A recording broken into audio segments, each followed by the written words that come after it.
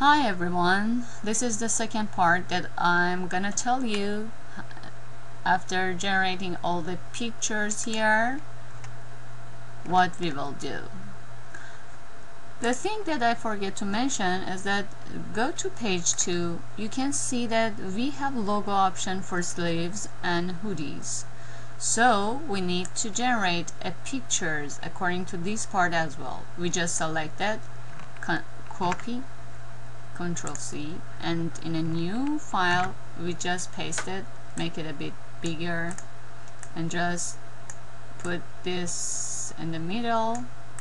Then export it, file export or Control E.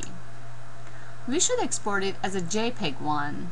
Okay, we name it as hockey logo options. Then click this export, and then it should be RGB and it should be pixel and the width should be 1080. Okay, now if we come back here, we can see that we have a JPEG file that is generated right now. This is the logo option. We need this file to show next to each of these images that we generated. I will tell you how to do that.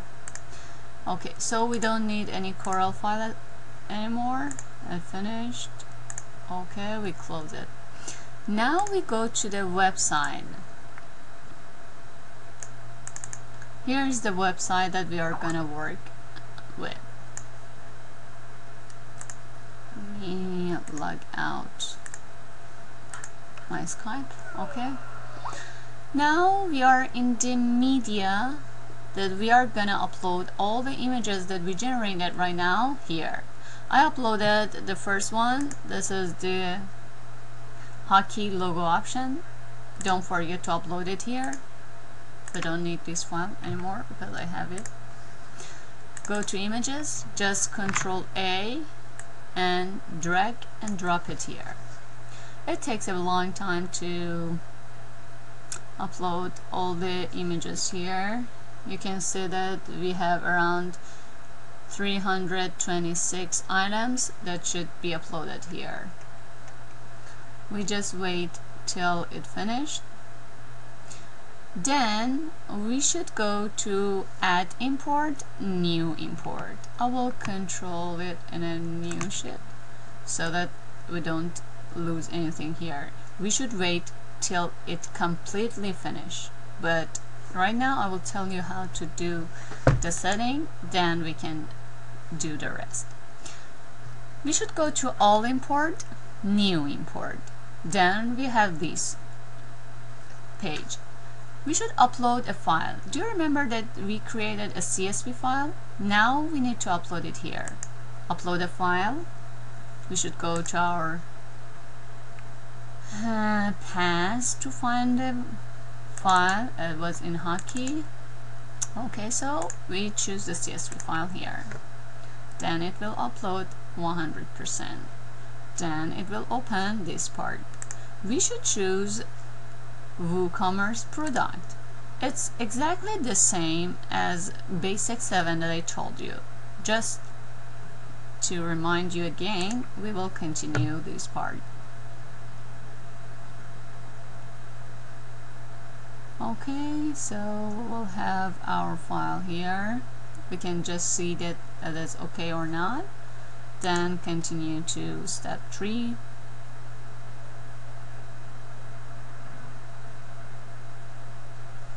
Okay, now we have title. If you remember, for the Basic 7 we use title and logo, but here we just use title because our logo will be changed according to printed, embroidery or stitch or anything else, and also the color will change and the size will change. So the only thing that is fixed is our title, so we just keep it title. Then we go to WooCommerce add-on. Then like before we use variable product. SQ will be SQ. The price will be just price. And again, text status should be taxable. We go to attribute. Now here in basic 7 we have only size, but here we have size, then add more, we have color,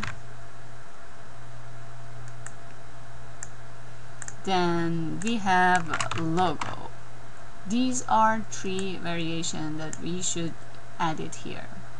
Then we go to variation. This is SQ, then we put it here. This is SQ. Okay. Now we should go to images, and then again use the second one because we don't want to download it again. It's in our library, so we just put images here. Now we need to add comma and the name of logo option completely, so we put it here. Then it shows each picture and one logo option next to it. Okay, don't forget to put it here if the site needs to have any logo option. Now if you remember, for basic 7 we don't need to categorize it, but here we need to categorize because we have around 15 logos.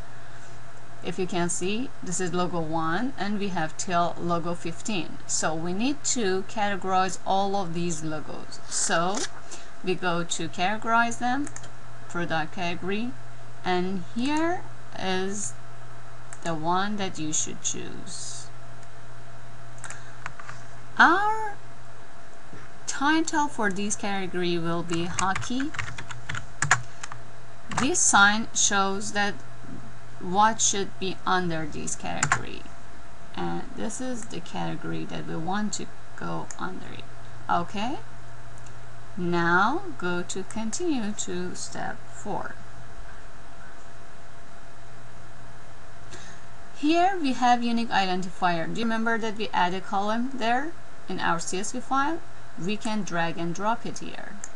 If we don't have it, that we should have, but in a case that we don't have it, just click auto detect, so it will detect a unique identifier here.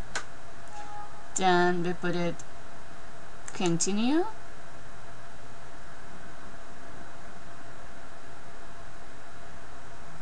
Okay, now we should confirm and run import, but we should wait till all these images uploaded completely, and then we can click confirm and run import, and then it will start running totally, and then our website will be generated.